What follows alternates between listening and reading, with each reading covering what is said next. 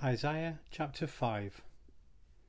I will sing for the one I love, a song about his vineyard. My loved one had a vineyard on a fertile hillside. He dug it up and cleared it of stones and planted it with the choicest vines. He built a watchtower in it and cut out a winepress as well. Then he looked for a crop of good grapes, but it yielded only bad fruit. Now you dwellers in Jerusalem and men of Judah, judge between me and my vineyard. What more could have been done for my vineyard that I have done for it? When I looked for good grapes, why did it yield only bad? Now I will tell you what I am going to do to my vineyard. I will take away its hedge, and it will be destroyed. I will break down its wall, and it will be trampled. I will make it a wasteland, neither pruned nor cultivated, and briers and thorns will grow there. I will command the clouds not to rain on it. The vineyard of the Lord Almighty is the house of Israel, and the men of Judah are the garden of his delight. And he looked for justice, but saw bloodshed, for righteousness, but heard cries of distress. Woe to you who add house to house and join field to field, till no space is left and you live alone in the land. The Lord Almighty has declared in my hearing, surely the great houses will become desolate, the fine mansions left without occupants. A 10-acre vineyard will produce only a bath of wine, a homer of seed only an ephah of grain. Woe to those who rise early in the morning to run after their drinks, who stay up late at night till they are inflamed with wine. They have harps and lyres at their banquets, tambourines and flutes and wine, but they have no regard for the deeds of the Lord, no respect for the work of his hands.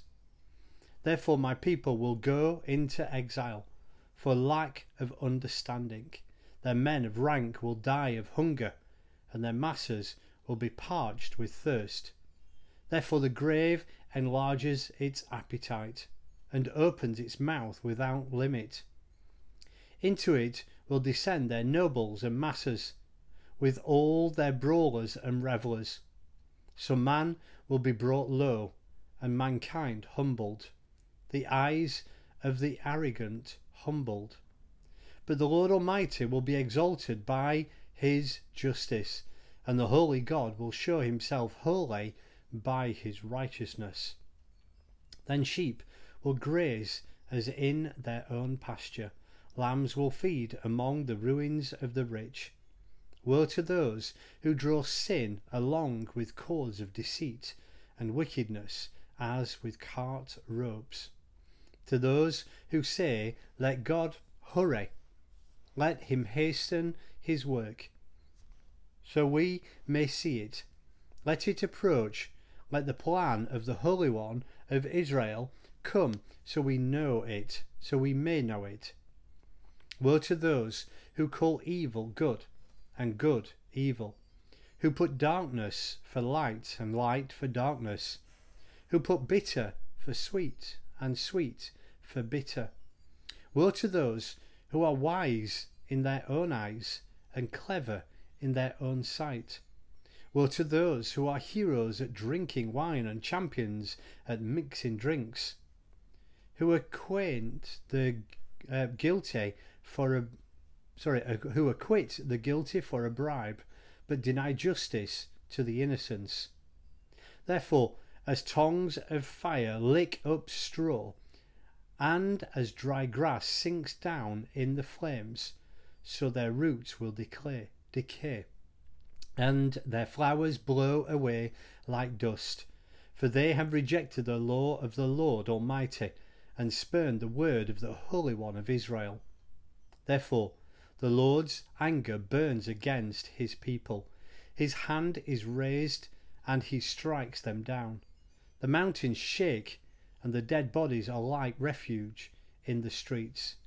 Yet for all this, his anger is not turned away. His hand is still upraised. He lifts up a banner for the distant nations. He whistles for those at the ends of the earth. Here they come, swiftly and speedily.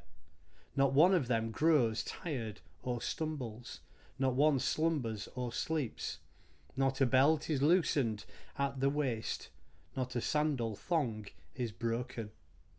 Their arrows are sharp, all their bows are strung. Their horses' hooves seem like flint, their chariot wheels like a whirlwind. Their roar is like that of a lion.